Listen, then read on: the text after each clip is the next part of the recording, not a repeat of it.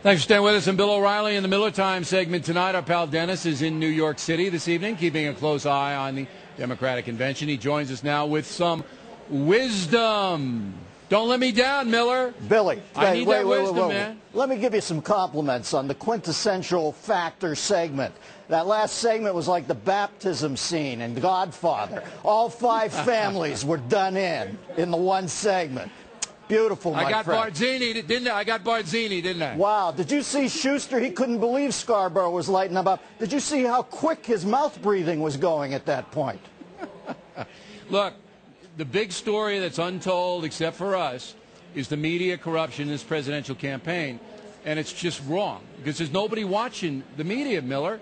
You know, everybody else is watchdogs and this and that, not us. Well, God bless you for going out there, Bill, because I wasn't going out there. Because I'm telling you, if an idiot like who's the professor from University of Colorado, if that Ward Churchill, if Ward Churchill brushed me aside, I'd have to throw with him, and if I made contact, I'd be the next teat that moron suckled on for the next decade.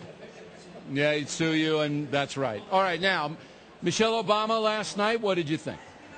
Well, listen, they set the table for any time you're the second woman to speak on a night when Nancy Pelosi's the first woman to speak. That's like putting Lou Brock in the leadoff slot, and you're in the 3-hole. You are going to plate some ribbies at that point. But I thought she did herself well in that she was less uptight than she usually is. She's usually, as my youngest son Marlon calls her, Michelle O'Drama. But I thought last night she did okay, but I don't take her at face value, because I remember the last time I did, when she said, it's the first time I'm proud of my country, they chided me not to take her at face value. So I don't. So I guess I don't believe last night either. It's somewhere in between. Now, do you think Michelle Obama matters in the campaign at all? Here's what matters, Bill. The soup bone quote in that whole thing was about her old man. That's a guy I'd like to meet. A cat, an anonymous cat who goes to bed at night, works his butt off to put his kids through college, all that stuff. And then she gets to the end of it, that heartfelt story. I don't know why they want to change that narrative to the state replacing the father as the patriarch of that family. Why should college be guaranteed to everybody? That was the very essence of that man's life, was putting those 2 kids or helping them get to college. She wants to step in at the end and say the government should be involved in that? I mean, that was the very essence of her father's existence. Why would she want to change that? Well, the struggle makes you stronger, and that's one of the points that I emphasize. If you're handed something, your life isn't going to be as worthwhile because it doesn't mean as much. Now, let's get on to Joe Biden. What do you think of that selection? Well, listen, anytime you're pitching change and you sign up a guy, he seems like a nice enough guy, but he was first the senator when Nixon was still the president. I think he got, recommendation for the hair plugs from Bill Proxmire, if I'm not mistaken. Here's the thing about Joe Biden. What I like about Joe Biden is Joe Biden would have walked out of Reverend Wright's church. He would have never abided that stuff. He would have said, so this is crap, I'm gone. But the bad thing about Joe Biden is he always assumes the rest of the world is the room in front of him or the diner booth in front of him. He's too eager to please those people right in front of him because it makes him feel like Joe Biden, and sometimes I think he hedges on the overview to please that immediate room. So that's my problem with Joe. But he seems like a pretty decent guy. Do you agree with me that Hillary Clinton would have brought Barack Obama votes, but Joseph Biden will bring Obama 0?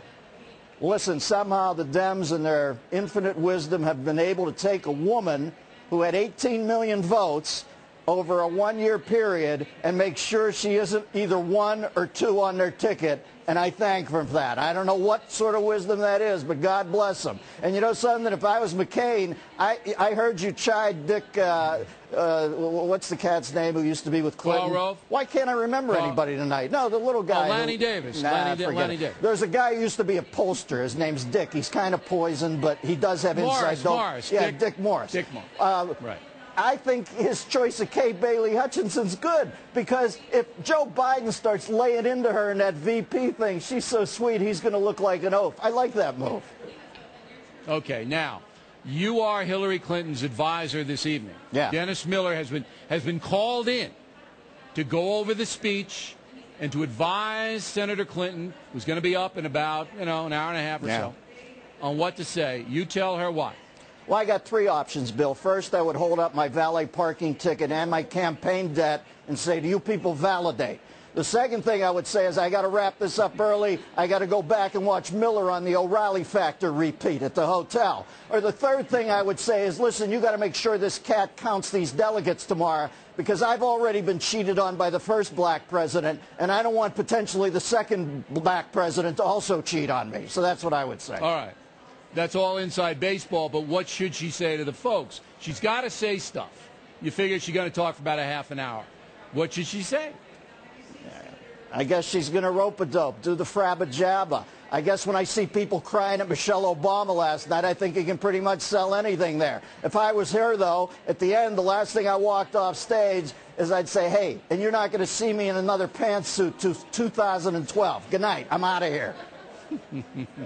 All right, so you're not even taking Hillary Clinton's speech very seriously. You didn't take Michelle's Obama speech seriously. Do you, Bill? Don't really think... Come on, do you? This is all... You know, that's an excellent question. It's all bloviating, and it's all contrived, as I pointed out to Schumer and Davis and to Karl Rove. We know that. We know that. But I think a skilled writer can get a message across to a lot of people. Now, I don't know what message Hillary Clinton has in her tank, other than Bush is the devil and McCain's an old guy who's Bush in disguise. I don't know what else she's got. Well, she wants to come real. She should say, listen, this simultaneously blew my mind and hurt me over the last year.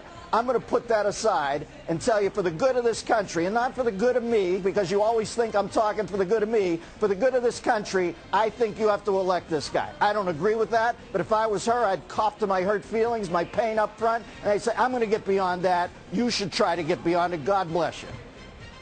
Hey, that's brilliant, Miller. And I'm not saying that facetiously. All right? That was a good analysis. Me? Dennis Miller, Did everybody. you just call me brilliant?